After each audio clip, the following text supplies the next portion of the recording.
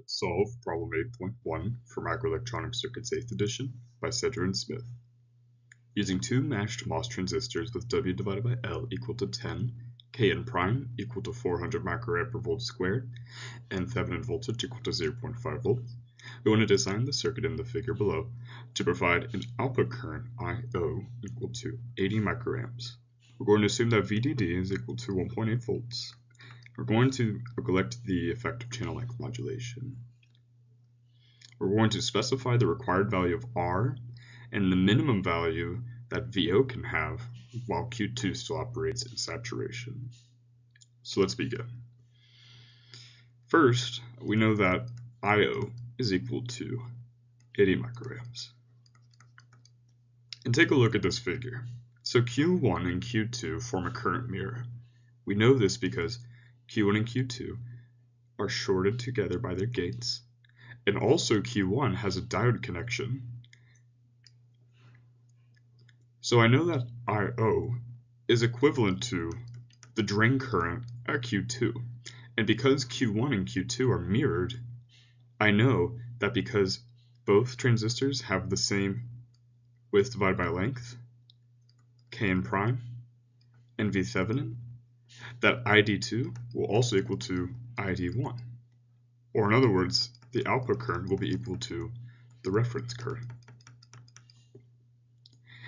And in order for this device to operate properly, it needs to be operating in saturation. So I can also equate this to 1/2 Kn prime W over L V over drive squared. Let's go ahead and solve for V over drive because I know all of my other terms. So V over drive will be equal to the square root of 2 times IO divided by Kn prime W over L,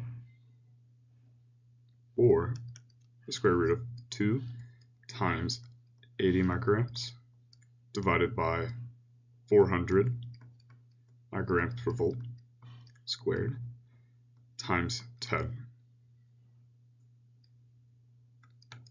This equals 0.2 volts. Now, let's go back to the question. We want to find the value of R. How can I find the value of R? Well, I know VDD. I already know that Iref is equal to 80 microamps. I just need to know the voltage at this node to solve for R.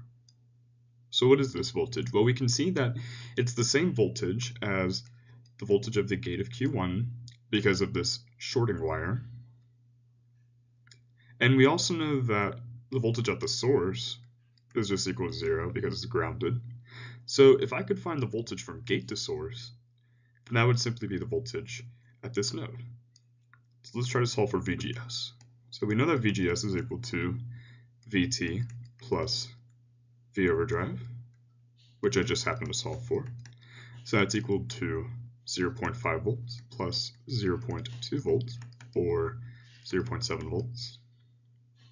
So that means that VG at Q1 is equal to 0 because the voltage at the source is 0, plus the voltage from gate to source, or 0.7 volts.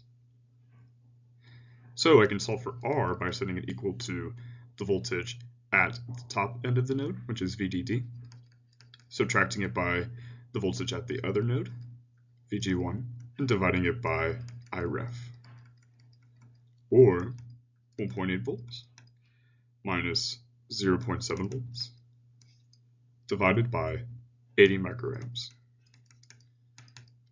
This equals 13.75 kiloohms. Lastly, we want to find the minimum value that the output voltage can have while Q2 still operates in saturation. So how can we find this? Well, for Q2 to operate in saturation, we know that V out cannot be less than or equal to the voltage drop from drain to source. Let me highlight this. So we know that V out is the voltage at the drain of Q2. And we know that for a transistor to operate in saturation, the minimum voltage from drain to source is equal to V over drive. And again, because the voltage at the source is 0, we can just say that the voltage at the drain, the minimum, which is equal to V out minimum, is simply equal to V overdrive, or 0.2 volts. So the minimum value at V out is 0.2 volts in order for this transistor to operate in saturation. And that solves the problem. Thank you for watching my video. For any questions or comments, you can leave them in the comment section or email me. Thank you and have a great day.